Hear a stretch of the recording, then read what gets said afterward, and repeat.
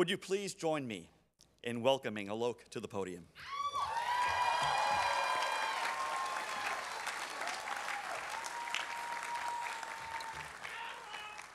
What's up, fam?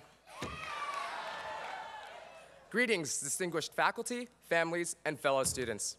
My name is Alok Gupta, and I'm proud to be a member of this illustrious class of 2017. It's a big year for all of us, both students and faculty alike. To the College of Engineering faculty, I'd like to congratulate you all on 50 impactful, empowering, and enriching years here at UCSB. And to my fellow students, as we use this day to celebrate our achievements that got us to this point and begin to look to the future, I'd like to ask all of us the following question. What would we attempt to achieve if both our perception of and response to failure were changed? Failure may be a larger attribute to our accomplishments today than we may initially realize. As we reflect upon our formative college experiences, there have been times where our failures let our parents down, times where our failures erased our own self-confidence, and times where our failures made us fearful of our own futures. And yet, here we are.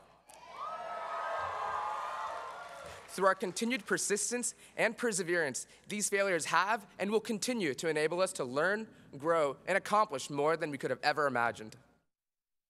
Whether it was a homework assignment we procrastinated too long on, an exam score that was lower than our age, that cute girl that we didn't talk to, or an interview for our dream job, we have all failed at some points of our lives. Personally, I've failed more times than I can count. Believe me, it's really disappointing to get rejected from an internship at Home Depot without even an interview. My sophomore year, I was working as an instructor at a summer camp, only to be fired a little over 4 weeks into the job. I'm sorry, Mom, you don't know this, but... The sense of humiliation and pure dread for my future that I felt that Tuesday is one that I'll remember for the rest of my life. It was so humiliating, I pretended to go to work for the rest of the week before telling my parents that I quit due to the long hours and low pay. In reality, I'd wave my mom goodbye in the mornings, only to drive to the end of the street, take a U-turn, and go crash at my friend's house.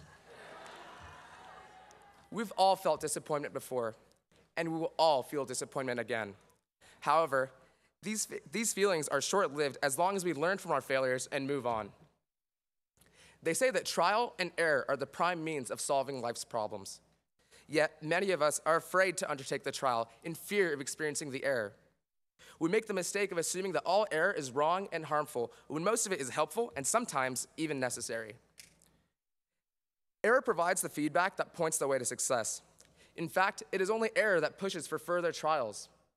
This process is constantly repeated until one solution, one success is finally achieved. Soichiro Honda agrees with this sentiment, stating that success represents the 1% of your work which results from the other 99% that we refer to as failure. We've all told our parents that the test went okay when we know, without a single doubt in our minds, it did not go okay. But we bounce back harder than ever before. We start studying for that next test ahead of time. We establish study groups that double as support systems. And we fight temptations to sleep the night before the exam, sometimes with inappropriate amounts of caffeine. Why do we do it? We do it to prove to ourselves that we can overcome these hurdles. And overcome, we have. Our presence here today validates this. With these experiences, we're now capable of taking bigger risks and facing larger challenges than ever before.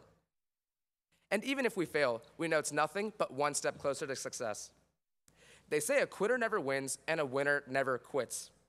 With that, I'd like to congratulate our amazing class of 2017 for never quitting.